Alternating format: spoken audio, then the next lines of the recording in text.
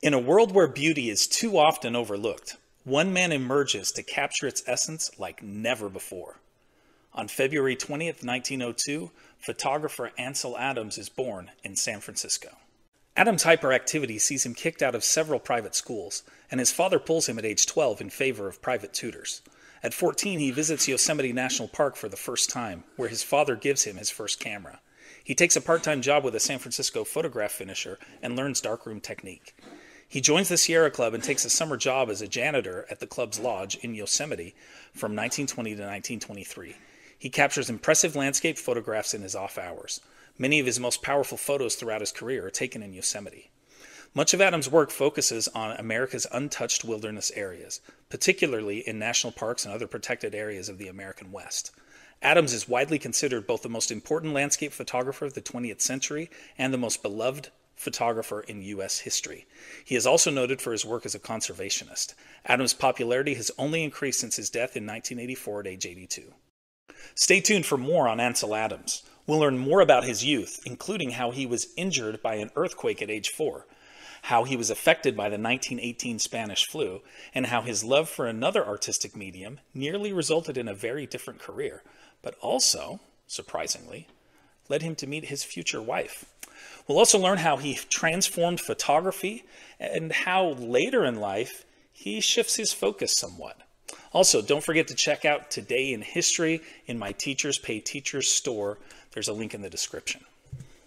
All right, age 4, 1906, this famous San Francisco earthquake.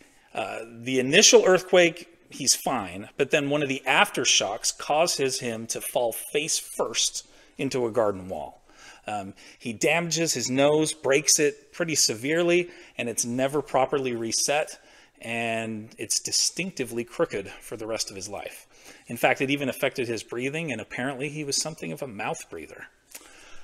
Spanish flu, 1918. He's 16 years old, and he is hit with it and hit hard. It takes several weeks for him to recuperate, and it affects him greatly also because of some of the things he reads while he's, cooped up in his room, and he becomes very obsessed with cleanliness, and he starts washing his hands after just about every activity in a very obsessive manner. His next trip, though, to Yosemite really helps to cure him of these compulsions, and there's something for him, I guess, that's very healing about nature, and he was able to overcome those difficulties. His first love truly was music, and when he first drops out of school, he dedicates himself completely, or almost completely, to the study of music, especially the piano, and he becomes a very accomplished pianist. In fact, it's thought that he could have definitely made a career of it. He was that good as a professional pianist.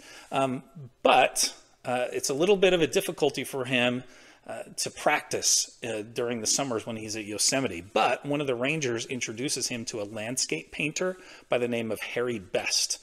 And this man has a piano in his summer studio there at Yosemite. And it's there where he's practicing the piano, but he also meets Best's daughter, Virginia.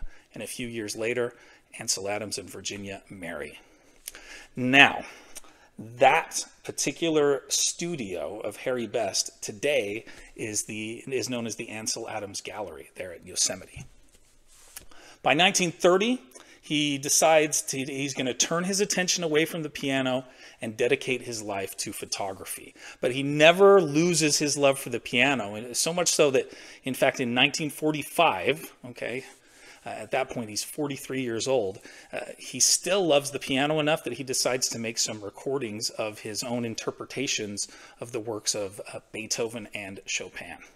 Okay, let's back up a little bit. 1927, Adams releases his first published photographic portfolio. He's just 25 years old. It includes 18 prints, including perhaps his most famous print, which is known as Monolith, the Face of Half Dome. And he earns $3,900 for this portfolio.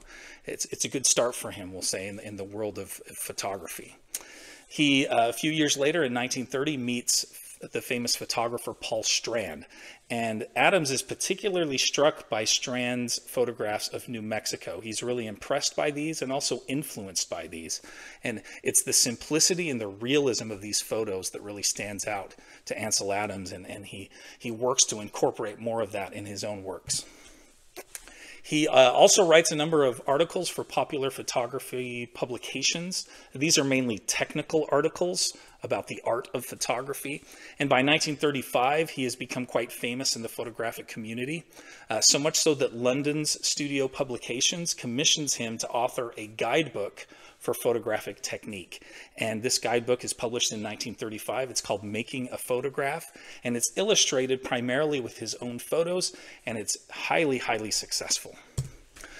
He uses his prominent position in the field of photography to really increase the idea and the public acceptance of photography as fine art, on the same level as other types of fine art like painting and sculpture. And from the 1950s on, though, he shifts his focus a bit less to taking photographs and more to editing books of his own work, and most especially to his work as a conservationist. In fact, from 1934 to 1971, he serves as the director of the Sierra Club, which he had joined when he was just a boy. And of course, the Sierra Club was founded back in 1892 by the famous John Muir. Now, many of Adams' books later in life, in fact, are more focused on the ideas of conservationism and using his photographs to promote conservationism than on photography itself as an art. Interestingly, in 1980, President Jimmy Carter awards him the Medal of Freedom, which is the highest civilian honor that you can get here in the United States, and that was just 4 years before Adams' death. Well, remember, if you like what you've seen here today, please like and subscribe. And also, remember, you can watch another great Mr. Lewis video right here. And there's another one right over here. Thanks for watching.